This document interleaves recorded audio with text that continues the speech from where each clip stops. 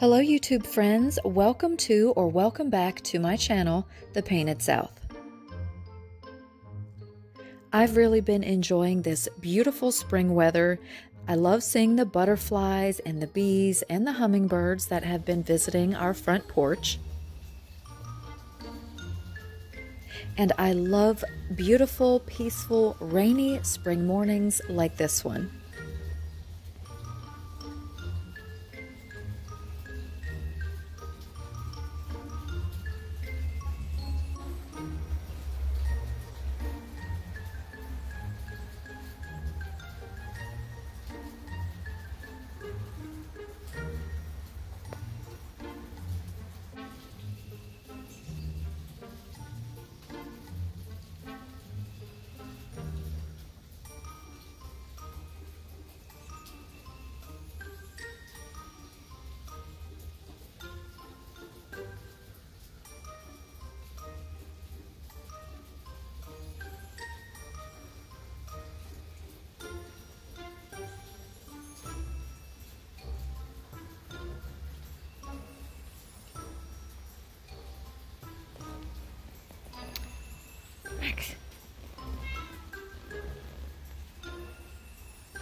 Now we have endless projects going on inside the house, and I've been trying to focus on those.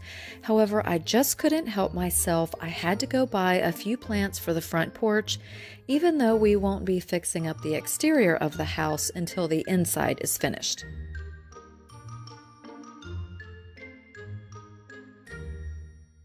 Each morning I've been simmering a natural stovetop potpourri. This one is fresh lemon slices with fresh rosemary from our yard and a splash of vanilla extract.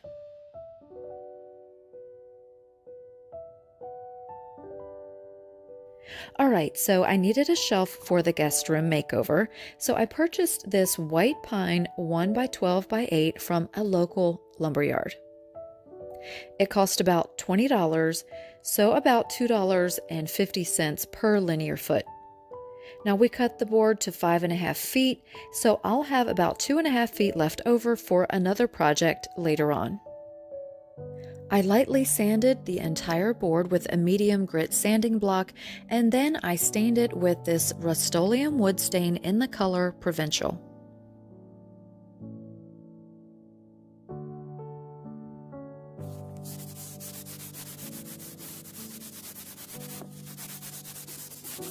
Alrighty, this really is very orange, which actually will probably match the desk like I hoped, but it is way too bright. So I'm going to go ahead and flip this over and do the other side, and then I'll definitely be going back over it with a darker stain, a dark wax, or some type of glaze to make it just a little bit not so bright orange. Now this was white pine. I wanted the knots in it. I wanted it to look rustic.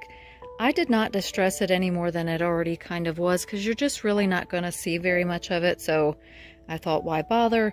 But yeah, I definitely want it to be a little bit darker. Actually, a lot darker. Definitely don't want it to be this orange color. So let me coat the other side and we'll go from there. Okay, I decided to get out my gel stain in aged oak.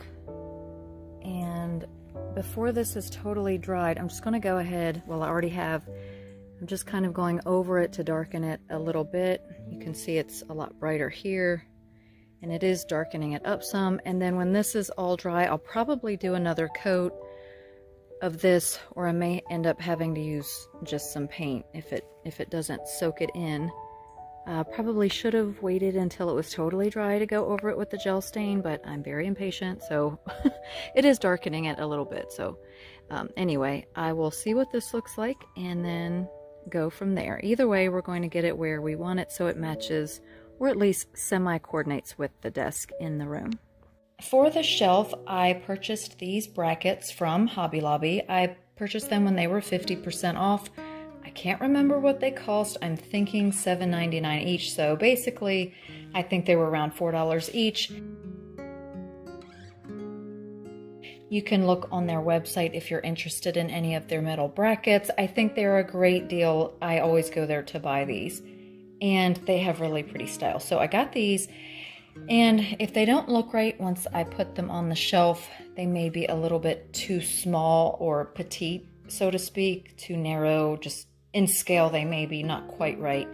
So if they're not, I have some other ones and I may try those, but I got these for the shelf, so hopefully they will work. And they were this brown color, which I didn't like against the shelf that I made, so I went ahead and painted them black with some Debbie's DIY paint, and I think they look much better. You still can see some of the brown a little bit peeking through here and there, but they'll go better in the room. So I painted those and top coated those with a polyacrylic to seal them in, and they'll go on the shelf. Let's see if they work. And here is the finished shelf hung in place. A shelf is a super easy, low-cost project that can add so much to any area in your home. I love adding shelves for additional display surface, especially for seasonal decor. And if you don't want the actual shelf to stand out, you can just paint it the same as your wall color. This next project was a floor lamp that I purchased from a seller on Facebook Marketplace. It has a floor foot switch, which I like, and I love the color and the style. So after I purchased this lamp, I realized it was supposed to have a completely different glass shade to it, like this one that I saw on a different Facebook Marketplace listing. However, mine came with a smaller, mismatched one. Now, I've been wanting to recreate a floor lamp planter like these Pinterest inspiration photos. However, I also wanted to keep the light option, so I decided I would try to blend the two. To start, I decided to make several embellishments using my IOD clay molds. This one is their Classic Elements mold. So I made the mistake of purchasing this air dry modeling clay at Michael's, and it was not the same as the paper clay that I had used before, but I managed to make it work. It was super sticky and would not release from the molds until it had dried for several hours, even after I had dusted the molds with plenty of cornstarch. It took a lot of extra time and work, so I would just stick with the paper clay only.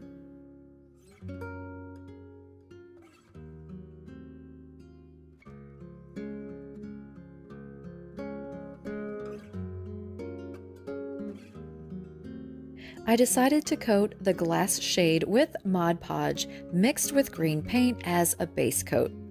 I used Debbie's Design Diary DIY paint in the color Fancy Farm Girl.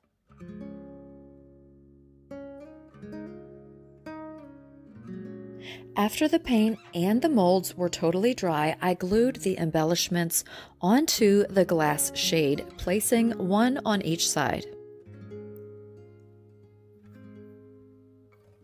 And after the glue had dried, I went back over the entire shade with more green paint using a pouncing or stippling type technique to create texture.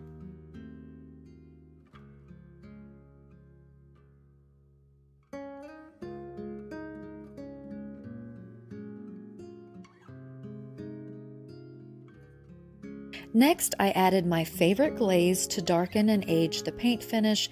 I use this glaze on almost everything that I paint, and I'll be using it all throughout this video.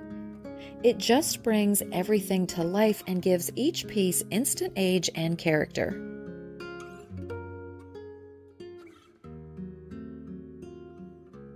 After the shade was glazed and completely dry, I gave it 2 coats of this Rust-Oleum clear matte finish.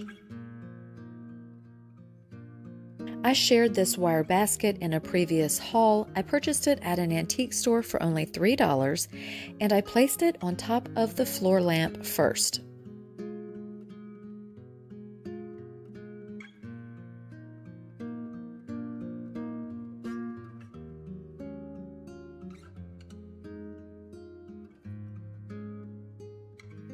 I then added the painted glass shade and secured both with a socket ring. Now I will be changing out the florals on this planter lamp throughout the seasons, but for now I decided just to use this cascading greenery from Michaels. I have plenty of florals still packed away that I'll be able to find soon as I continue to unpack our boxes from our last year's move. Now I am using an LED bulb that does not get very hot, so it should not affect the paint or the greenery, but I will continue to monitor it and adjust the bulb as needed. I've really been loving all of the bird activity in the yard, especially around our hummingbird feeders on the front porch.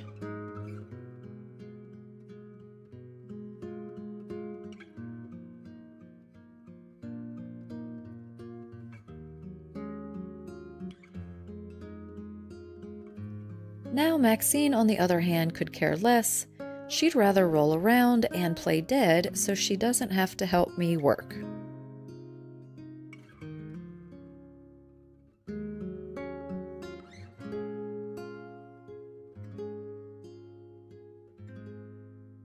To help attract even more birds, I thought I could repurpose our old light fixture that was in the kitchen's dining area.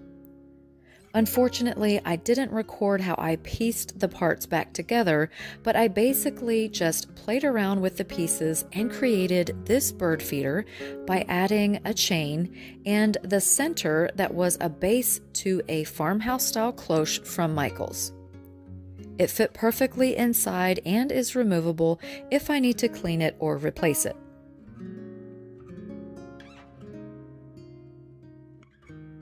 I used this Rust-Oleum primer in a flat black as my base coat.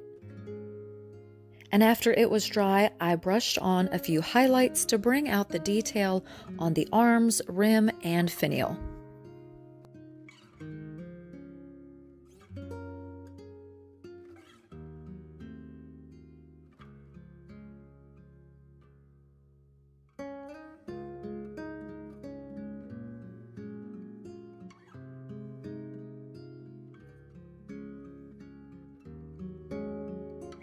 I then gave it a few layers of a clear matte top coat.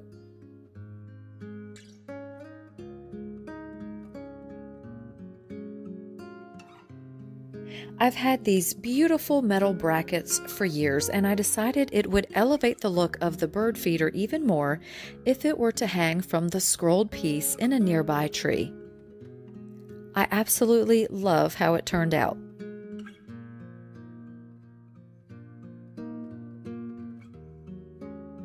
This old rusty candle sconce I purchased for $1 at an estate sale has become yet another bird feeder just by adding a glass light fixture shade to the post and securing it with a nut. I'll be revamping this later on, but for now it's ready for birds to come and visit.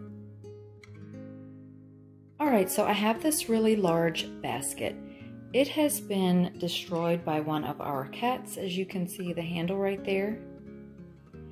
So I'm thinking I was going to remove the handles, but I'm thinking that I'm going to take this outside and spray paint it black. Hopefully it will stick to this shiny paint with that flat black primer that I have. So I'm going to take this outside and spray it to start with and see if it will cover all of this white and where it's been torn up and chipping off. And then I think we'll just do some type of wrap around the handles. So let's take this outside and spray it.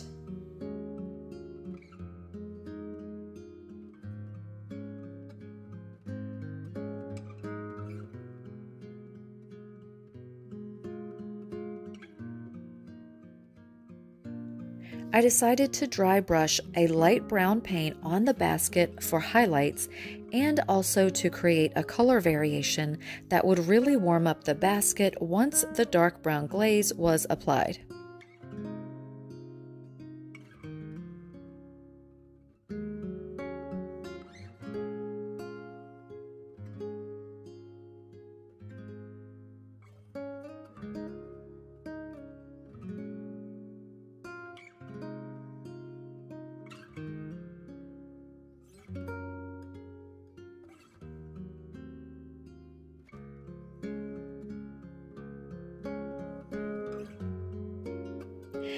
Now, I considered wrapping the handles in strips of fabric, but I didn't have anything on hand that would work well, so I decided to glue 2 types of moss to the handles using Mod Podge. In addition to the Mod Podge, I also secured the moss in place by wrapping jute twine around the handles.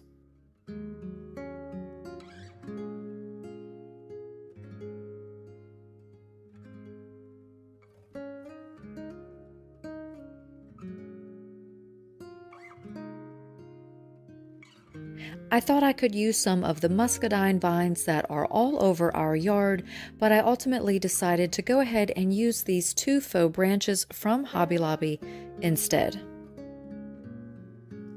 I love using these branches because they're bendable and really give this basket that rustic touch that I love to incorporate throughout my home decor.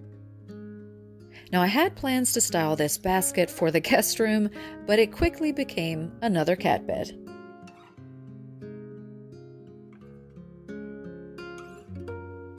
This next project is nothing new. It has been done 1,000,001 times, but I wanted to elevate this little birdhouse that I thrifted, and I also wanted to make it a color that would blend more with my style of home decor.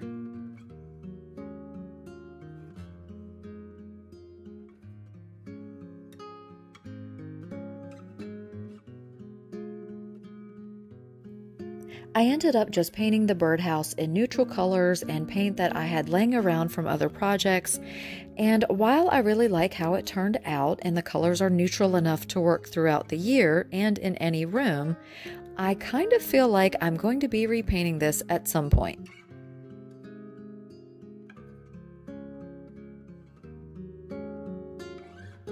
As you can probably see in the background, I was working on several different projects all at once, as the drying time of each one allowed me to work on others as I went along.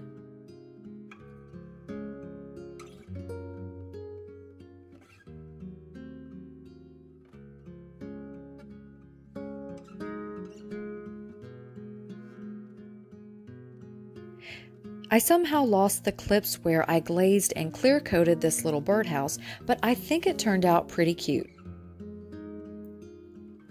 However, I can see a new color on it either for fall or Christmas.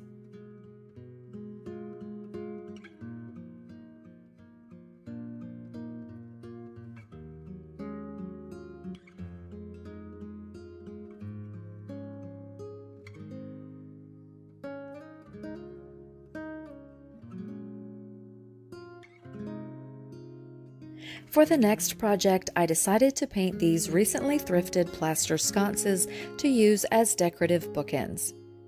I started by coating them with leftover chalk paint that I made. One of them is kind of a cocoa brown color, and the other one is a light to medium gray that I made super thick using joint compound. You could use Waverly's chalk paint in the color Fawn and Mineral for a similar look. However, I ended up adding Debbie's Design Diary DIY paint in the color Farm Fresh and Waverly paint in the color Crystal.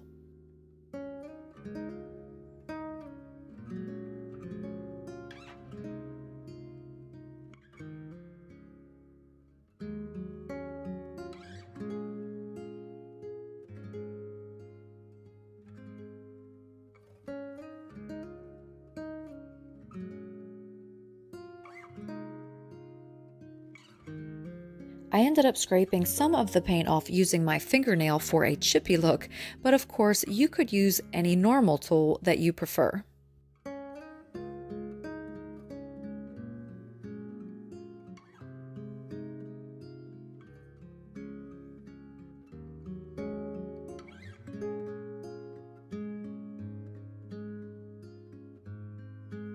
I glazed these sconces and I liked the look, but ultimately ended up layering more of the color Farm Fresh on top, as well as the color Serenity Blue by Rust-Oleum. And then after that, I added another layer of the Java Brown glaze and clear coated them as well. If you're not satisfied with the piece that you're painting, just let it dry and then keep layering your paint. I think these turned out perfect for my old world style. Okay, now so this metal pitcher was free to me when I purchased some other items off of Facebook Marketplace. I tried to get the stickers off, but there were 2 layers on it and they were welded onto this metal. So I tore off what I could, and then I decided that I would glue down whatever was left using Mod Podge.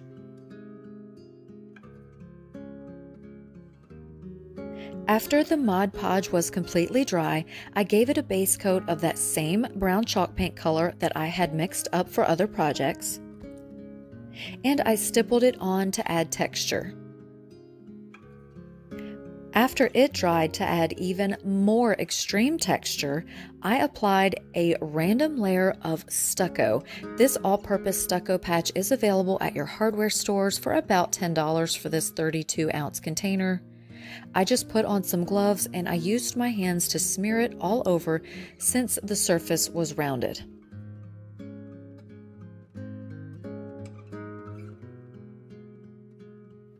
After the stucco was completely dry, I painted a thick layer of Rust-Oleum chalk paint in the color Chiffon Cream.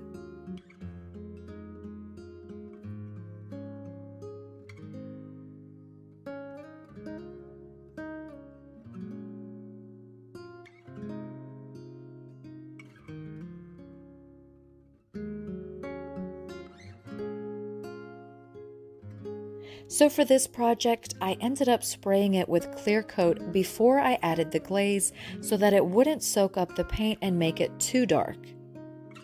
And then I applied the glaze, and after the glaze was dry, I then added another couple of clear coats on top to seal everything in. So I love how the picture turned out. It looks a little darker here than it actually is in person, probably because it's beside the bright white porch railing, but I think it looks beautiful and will go with all of my decor.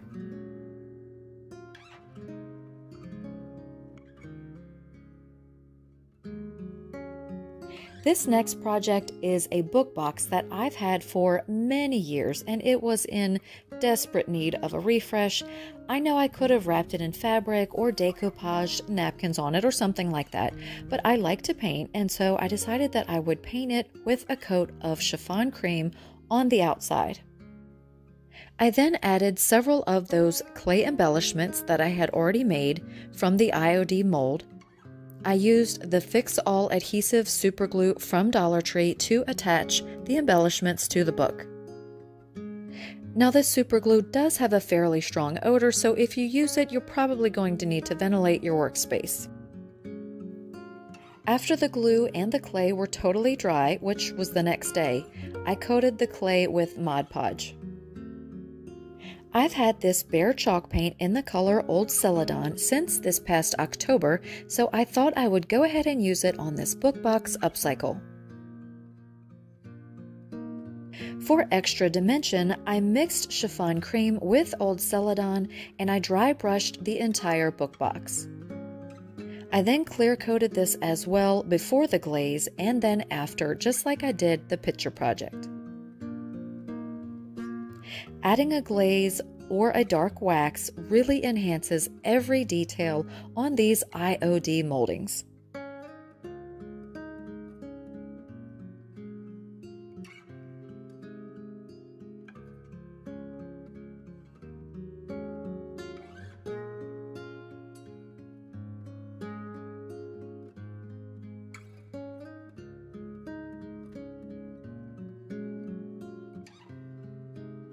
I think this fresh new look is really pretty and will be a nice touch to add to any decor vignette.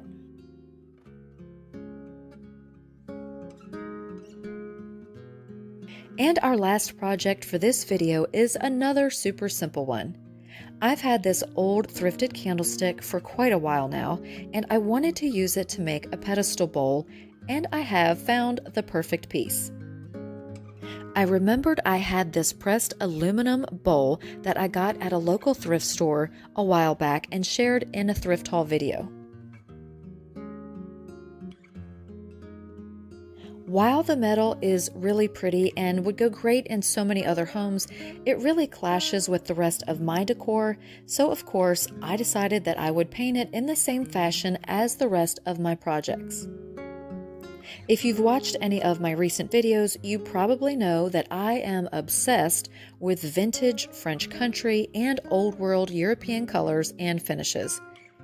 So I decided to paint this piece in an aged ochre yellow color, which is one of my favorite colors to mix into my home decor, especially during the fall season.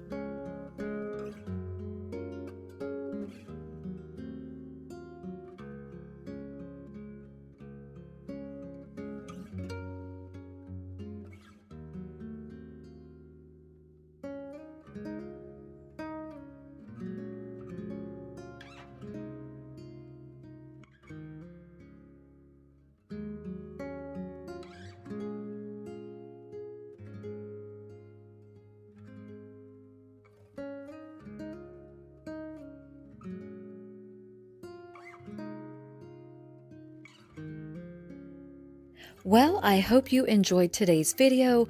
I'd love to know which DIY upcycle project or thrift flip was your favorite. Even if your design style is different than mine, I hope you are inspired to give new life to some of your old decor or unused items that are laying around your house. It's so fun, it's relaxing, and rewarding to work on projects like the one that I shared with you today.